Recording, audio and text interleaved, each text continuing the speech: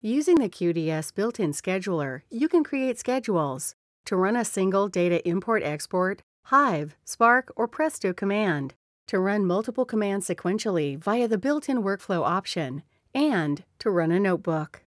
The QDS platform also integrates with Airflow, which is a powerful platform that enables you to programmatically author, schedule, and monitor data workflows.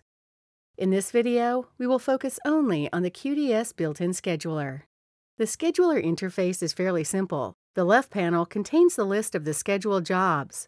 The filter function allows you to filter the jobs by job ID, job name, status, etc. Here, you can view every instance of the scheduled job. This history is useful to triage errors if any, fix, and rerun a particular instance. Click the Create button to create a new schedule. Provide a scheduler name. If you leave this field blank, a system-generated ID is set as the schedule name. Tags help in grouping commands together. You can add up to 6 tags for the command. If you want to create a schedule for a single command, select the command type from this drop-down list and enter the command in the Query Composer. If you are creating a workflow, select Workflow from the drop-down list and click the Add Command button. Then, select the command type and enter the command. Although you have commands with a combination of multiple command types in your workflow, all the commands will be executed sequentially on a single cluster. Therefore, it is important that you choose command types that can run on a single cluster.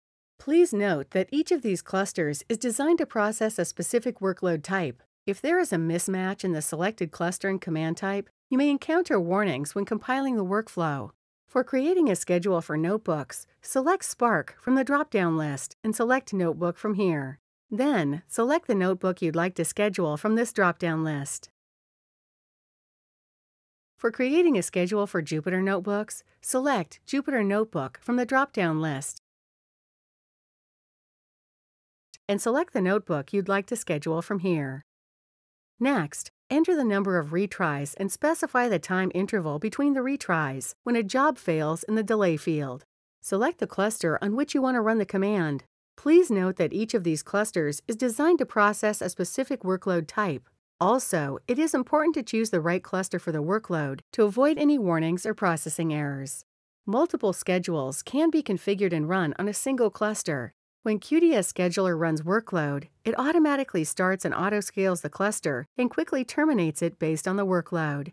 It provides tremendous cost savings because it automatically leverages Kubel's workload-aware capability of the cluster. The macros function under the Query Composer allows you to execute the command on a defined variable. Enter the variable name and the value, and that gets substituted in the command. Now, specify the schedule frequency and the maximum allowed timeout in the respective fields. The default command timeout duration is 36 hours. Any other value you set must be less than 36 hours. QDS checks the timeout for a command every 60 seconds. If the timeout is set for 80 seconds, the command is terminated in the next minute that is after 120 seconds. By setting this parameter, you can avoid the command from running for 36 hours. Expand Advanced Settings to view additional configuration options. Fair scheduling is a method of assigning resources to jobs so that all jobs get, on average, an equal share of resources. When there is a single job running, that job uses the entire cluster. When other jobs are submitted, task slots that free up are assigned to the new jobs so that each job gets roughly the same amount of CPU time. Enter the Fair Scheduler pool name and the number of concurrent schedules allowed.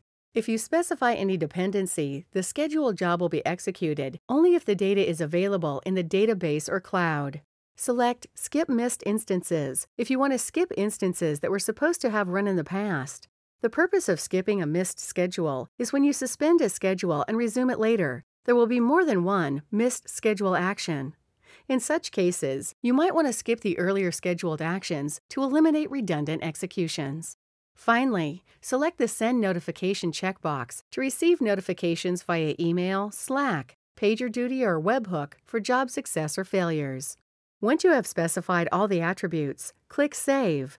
You can view this scheduled job on the left panel here. The schedule can be cloned, edited, stopped, and suspended.